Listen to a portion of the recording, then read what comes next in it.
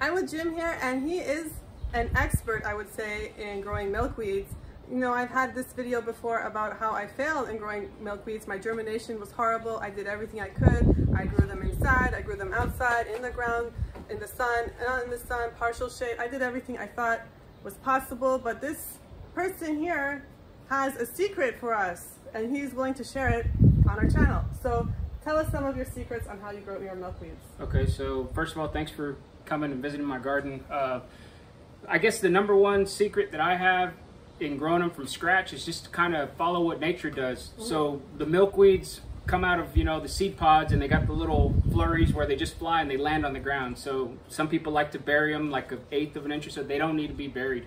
What I do is I have pots that already have milkweed, and they're covered in rocks like this, and so these fill up the little gaps to fill up to where there's little gaps kind of like that. And so I just drop the seeds in those gaps, and they just touch the soil, and from there they start to sprout up after watering the plants normally. So there's not any extra stuff that you have to do to grow them from seeds. You just throw them in there with your normal plants and water them like normal. But just being on top of the soil, I think, is so rocks are your secrets?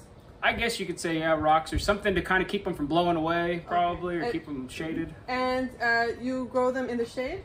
Well, I grow them in the sun. Actually, they prefer full sun, but I'm saying like the seeds are in the shade. They're like in the little grooves between the rocks. Oh, I see. My plants typically get about 10 to 12 hours of sun a day. Usually, I try and put them in the sunniest part of my yard so they get the most. Okay, and what soil do you use? Just regular potting soil. I went out and bought some of this potting soil today.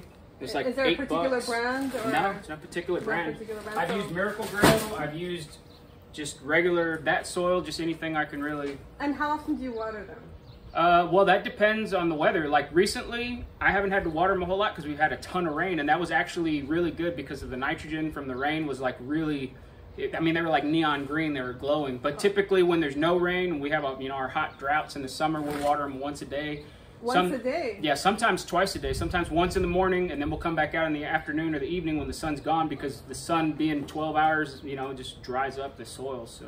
Oh, okay. In the summertime. In the wintertime, I mean, once every couple of days, because they kind of go dormant, really, I think. And you don't plant them in the ground, I noticed. You plant them in pots. Is it something that you prefer, or? Well, there's a few reasons for why I do that. The first reason, and that's really the most critical, is I haven't had a lot of success with them getting large in the ground. I'll accidentally have seeds blow off in the wind because I can't harvest the seed pod in time, and I'll notice little spots in the yard where they'll kind of pop up, but they'll never get more than like a foot or 8 inches. So that's why I don't have the right soil for it here. The clay is horrible, and I'm working on that. I talked to the landscapers, and I've got some. It's a cotton burr compost. I'll show you in a little bit, and that's supposed to break down the clay and make it to where it's better to the soil. You got some milkweeds for us. If we want to transplant them in pots, I can just use regular potting soil. There's nothing special I need to do. Yeah, there's nothing special. No, okay. and so that let me show you. I'll put the dirt in here, and I'll put a decent level of dirt, and then I'll go ahead and put the water hose. I'll water it just to kind of compact it and get all the air bubbles out of it. I'm sure everybody that gardens knows that air is the root's worst enemy. Yes. So then after I do that, I'll put another layer of soil, depending on how much I like to usually keep it a little bit higher than this. This is actually not that great of a job. And then I'll dig the hole. I'll make sure the entire root ball goes in that hole. I'll cover it back up, and then I'll water it again just to make sure that the roots aren't touching any air bubbles in there after I disturb the soil once again. And I think I see a pest there. Do you do any pest management? No, I don't believe in doing pest management. It's all natural. The only thing I will do, actually, yeah. So the only thing I will do is spider mites. Yeah. And aphids. I'll try to either squish them with my fingers or rinse them off with a water bottle, but honestly, the best luck I've had is going and getting ladybugs from the store. They sell them in their refrigerator and just put them on there, and they love to eat the aphids. What I do is I'll move these rocks out of the way, and then I'll just scoop them up like this. Okay, you don't have to be that careful. No, they're resilient. They're weeds. They'll grow wherever. I've seen them growing on the side of the road in the hill country, the antelope horn. I'll put them, when I transplant them from those planters to here, and I'll go grab a couple so you can see what I'm doing. After, I don't know. So this is stage 3, I would say. So first you start with the seeds, then the seedlings go in there. And this is where the transplants go.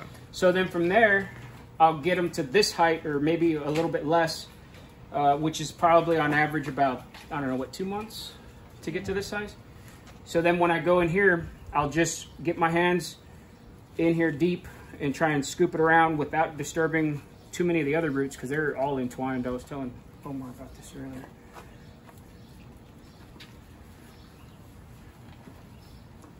They're pretty entwined right here. Damn it.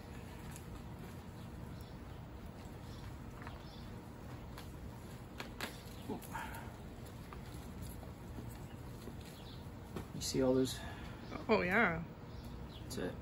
And then find the pot and then you put it in. Okay.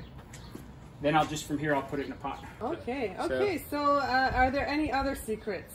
So the second reason why I like to keep them in pots is when it gets cold, you can take them in the garage and put them in, you know, put a heater in there or put some wrapping so that way they don't die whenever they're in there. Do you do that only during the frost or throughout the whole winter here? No, just when it gets super cold, like when we have a freeze warning, like 35 degrees or lower. We'll typically put them all in the garage. Wow, you must have helped increase the population of monarch butterflies by 200% with this video. Okay, so in summary, folks, we use rocks for our germination. Water, if it's like, especially here in the zone 9B, twice a day if it's especially really hot, or once a day on typical days. Bring them inside during freezes. Keep them in pots. Regular potting soil is okay. Is there anything else I'm missing? I think on the table. So do you have a special place where these chrysalis is? Yeah, so when they're in places that are inconvenient, like tires to the car, we'll go ahead and tie it off with the floss, and then we'll go hang it on a little planter that we have that has sticks. But now you manually tie them up? Yes. With your hands? Double knot or one knot? Double. Oh my goodness, look at this, folks. Double knot